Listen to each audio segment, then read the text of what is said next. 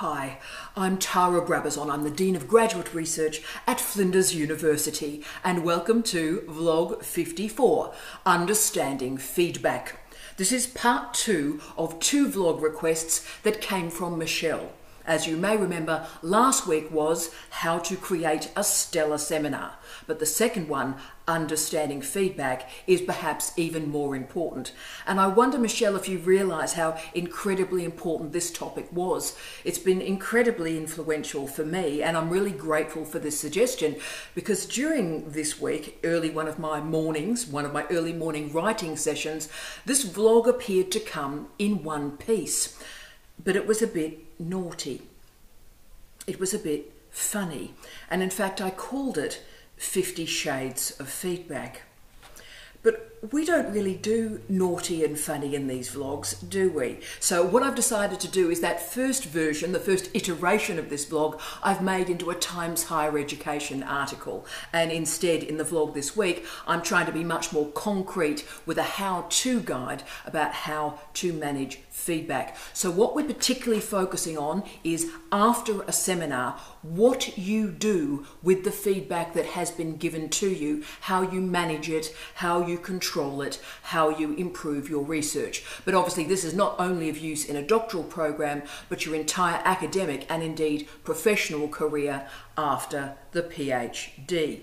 So I've got 5 particular strategies and ideas that I'd like to talk with you this week that I believe are the foundation of understanding and managing feedback. So ladies and gentlemen, here we go with the first variable that I think is really the most important variable to consider when we're dealing with feedback, and that is so important: create an environment of cultural safety.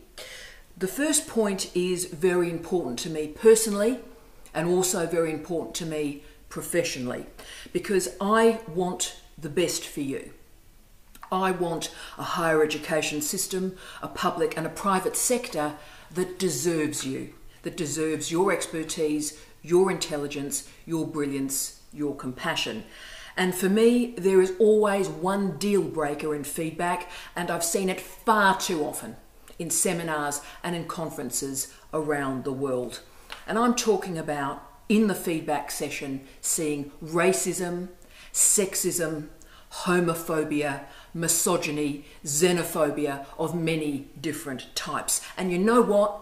It's always unacceptable. It's always unacceptable.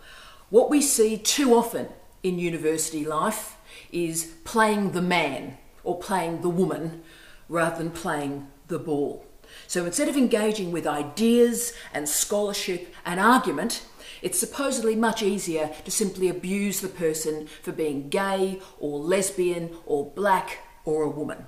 And particularly I find it disturbing. I find it disturbing in the entirety of my academic life, but I get particularly concerned and worried and upset when I see this stuff targeted towards our PhD students, some of the most vulnerable and disempowered members of our academic community. So what I ask of you from today is that every single one of us, if we're in a seminar, if we're in a milestone meeting, and we see something like a racist, xenophobic, misogynist outburst, that we call that behaviour out. We do not allow the master's student or the PhD student to simply be a victim and sit back and take it. That all of us as an academic community intervene and make this situation better. So this exists everywhere, but again, it is particularly targeted against PhD students because you all can't fight back. So let me give you an example that's recently emerged in our household, and you can see how serious this situation is if we don't call out this type of feedback. So my beautiful, wonderful husband, Professor Steve Redhead, was brought in as an external examiner for a British PhD a couple of weeks ago, after the first examiner went completely bonkers in the oral exam, abusing the supervisor and sexually abusing the student. Sexism simply tumbled out of his mouth. The situation was so serious that the oral examination and the examination more broadly was declared null and void. And they had to bring in somebody, a very senior academic with credibility but also with compassion, to try and ensure a quality examination process, but to also mop up the damage that had been done to this fantastic female PhD student. So Steve was brought in to do that work. So yes, this emerges in the most basic and simple of seminars that we see internally in a university, but it can emerge right the way through to the end examination of your PhD.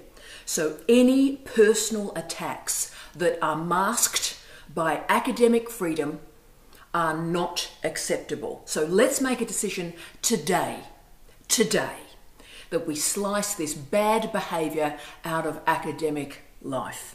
This means so much to me, as you can see, because I've seen some of the most brilliant and remarkable people on this planet destroyed and humiliated by feedback in seminars to such a scale that they simply packed up their desk into a cardboard box and put it in the back of their car and never returned to a PhD program again.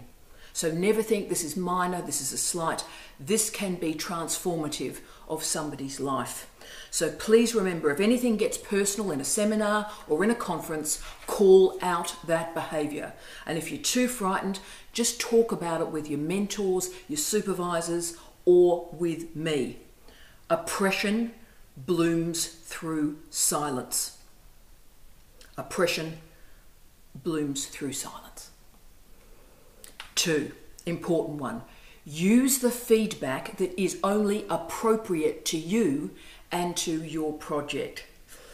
Some of the nastiest feedback we ever receive in our academic life comes while we're enrolled in a PhD program. What actually happens is scholars offer you feedback, but they offer it in a way that is described as what they would do on the project rather than offering you feedback on yours. So instead of actually saying, look, that's a great project, have you thought about maybe adding these particular elements to it? That's great, that's good feedback. But instead they go, look, I think that's not really going to work. What you really need to do is, and so they actually tell you what you should be doing for your project. Now, there's always going to be plenty of people who are terribly confident and would like to tell you what you need to do with your life. But what I want you to do is also be confident, stand in and stand for what your research is doing, your method, your approach. Therefore, when an academic says to you, oh, look, I'd do this, I would take this approach, I would do this, thank them, but only take the information and the ideas that enhance your project. Don't lose your project to somebody else's ideas. Don't become a guest star in your own PhD project.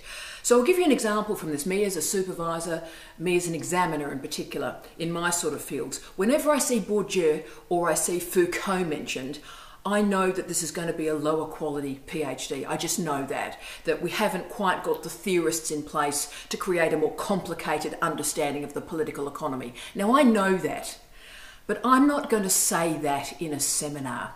I'm not going to call that out in an examination, because what I think about your project, what I would have done in your project is actually irrelevant. As an assessor, as an examiner, I am assessing you and your project on its own terms. I'm not assessing what I would have done. So therefore, always filter the feedback that you receive to ensure it enhances your project rather than you simply losing your project and going in another direction. Feedback shouldn't be offered in that way.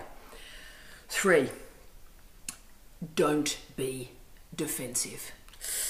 It's incredibly difficult when you get a draft returned from your supervisor that's covered in red track changes, or you're in a seminar and somebody shreds you up in the question time. It's very hard to recover and maintain your confidence. And it's very easy to behave defensively, oh, they're just wrong and I'm right.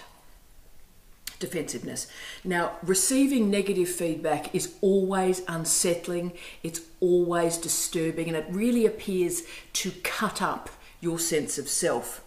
Now, one way to handle this, and this involves your supervisors, is in a seminar situation, during the question time when feedback is being offered, the student, you, simply focus on answering the question in analog real time. So don't overthink the questions, just hear it and answer it with clarity.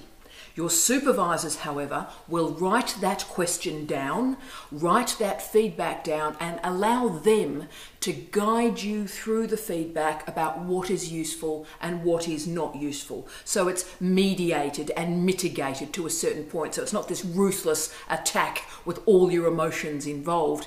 Let your supervisors just manage and shape that feedback and talk about it in a really honest and clear way. So don't assume that you're always right, because you're not. And don't assume you're always wrong, because you're not. Instead, what I want us all to do is work through every stage of feedback and see, right, well, that's of use and that's not of use. Be clear, be sure of how you are going to apply that feedback. Now, this stuff's often bundled into the phrase constructive criticism. And it is a bit of a cliche. And you know what? It's really sad that it's a cliche, because it is the criticism that constructs a better argument, the criticism that constructs a better PhD and better research. And the wonderful Stephen Stern, who I adore as a scholar and a writer, he offers fantastic advice, which I actually have this statement up on my upstairs office. And he stated, quote, "Know why your work is important. Know why your work is important, and hold on to that realization and recognize that really strong feedback renders your research more important." And that's what we want. 4, again, really important one. Separate you from your work. Separate you from your work. In a PhD, we always have a tendency to, the PhD is me, I'm the PhD, and it all becomes a bit blurred. What I want for you is you have a good, clear sense of yourself as a scholar, as a person, but also you have a sense of, that is my PhD over there. I am working on that. That PhD is not me. So that means the critiques that you receive are not about you, they're about the work over there. So what I want you to do is start to log the critiques, take a breath, take a break, go for a walk, use your supervisors, and then start to apply the useful feedback to your work. It's not about you, it's about your work, it's different.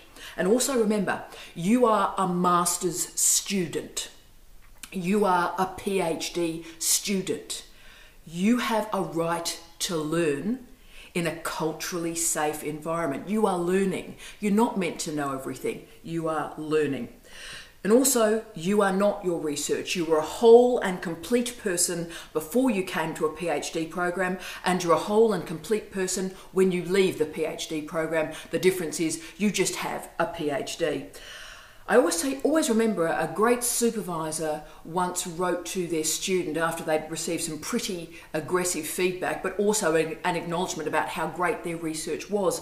And the supervisor asked the student, "Why does every win in academic life have the sting of defeat?" End of quote. That's truly brilliant, I think. And the key is always to celebrate the win and to park the sting.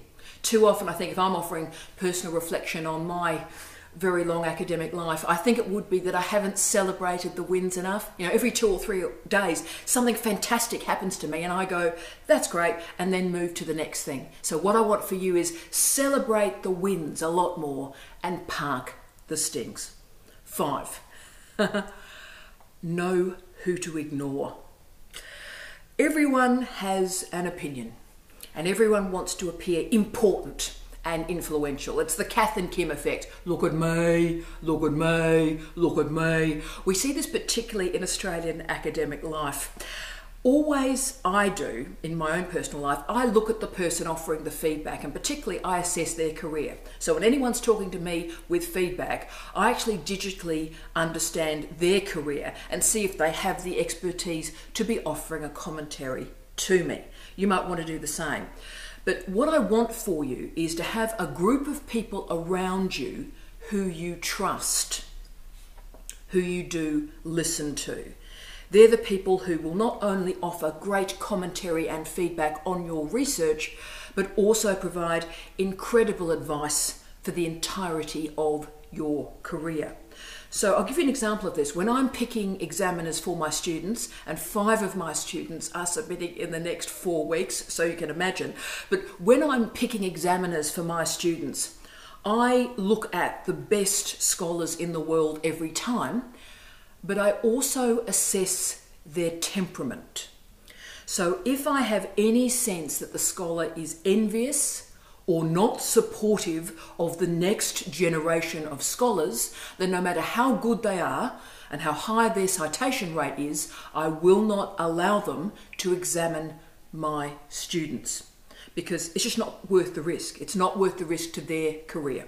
So what I want for all of you is that you find 5 people in your life who will always be in your corner, who will offer you feedback with your best interests at heart.